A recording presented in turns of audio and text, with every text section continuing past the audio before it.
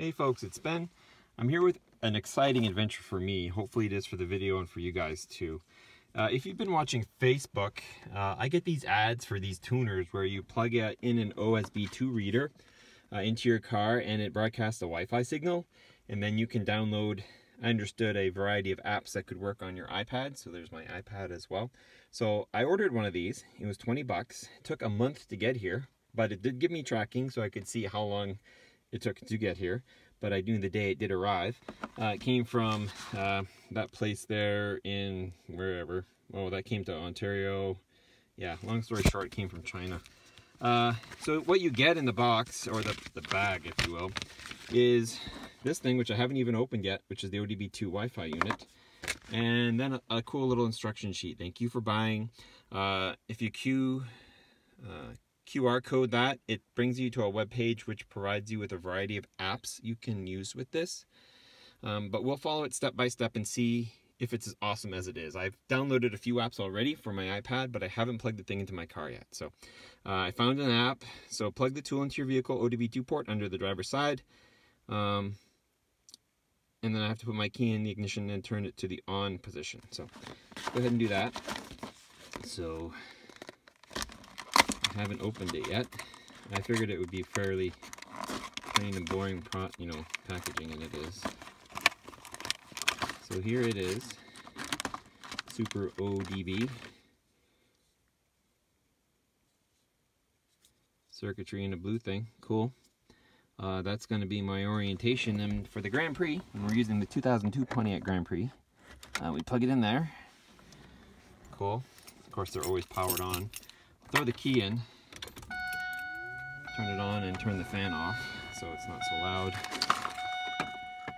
And turn on, and then find the Wi-Fi network on your Wi-Fi settings. So let's go ahead and do that. So let's open up my iPad here, and holy crap, I guess I could have cleaned it, huh? At the unit here is to go to my settings and connect to the proper Wi-Fi network. So iPad settings, Wi-Fi, there's the ODB2, click on it. It's got a warning saying that it's unsecure network, and that's fine. And it's hooked up, so that part worked out cool. Let's go back to my app, which I've never connected to, and let's go connect. And it's telling me a bunch of stuff. It says connected. Neat. So let's go to gauges and temperature in Celsius. Let's switch that over to info. That's fine. Graphs. There should be settings. Gauge settings. Don't be metric. Thanks. Go back to gauges. Oh, temp and F. Doesn't tell me what they are. Oh, they're updating slowly. So that's temp and C. Is it coolant temperature? And is that one air intake? Because that's way off. RPMs are 0. Throttle. So I can fix the throttle one by... Hey, look at that. I got her onto the floor.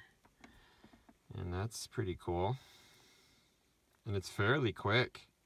Like, I back off and it moves. That's pretty awesome. There are graphs. Are there different types of gauges to pick? I guess each app would be its own thing. The mile per gallon thing will be pretty awesome. We'll have to check that out in the log console. What's the console do? Nothing. Okay, info 20. Oh, is it frozen? It's not doing anything on that one. So the app looks kind of frozen, although the data still seems fresh. So far so good. Let's go ahead and clear that out, and Wi-Fi is connected. Does a bunch of data. Connected, cool. 6 gauges. Let's go ahead and hit the go juice. Oops.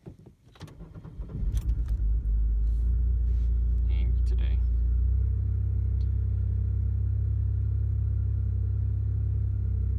I think the RPMs is cool.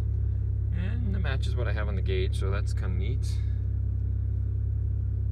Once again, it has them gauges and everything, which is kind of weird. Speed, temperature, and throttle. Oh, there you go.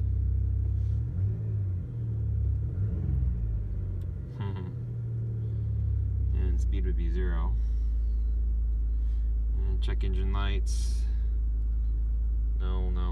Well, there's something in there, boys. info, all sorts of crap. Console. Not sure what that is. Anyway, there's like 10 apps to do. And lots of data. So let's go to the gauges and go ahead and put it in drive. We're in the yard. We're just moving the car to the driveway so I can go to work tomorrow. Should get it creep up. And oh my, wife even opened the gate for me. How fancy.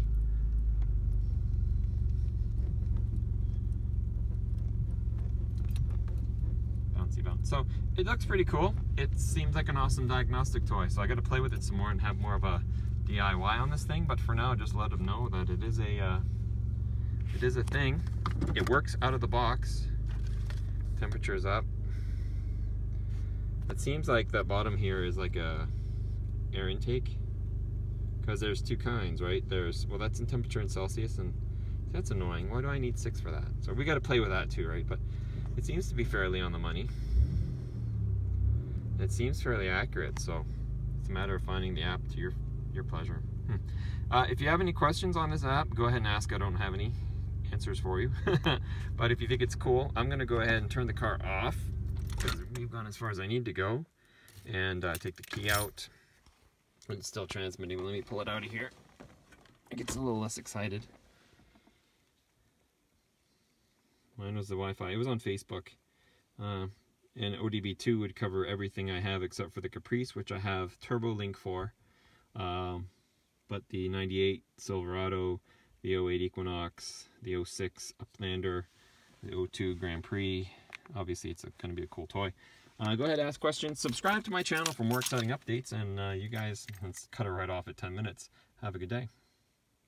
Leave any questions or comments down below.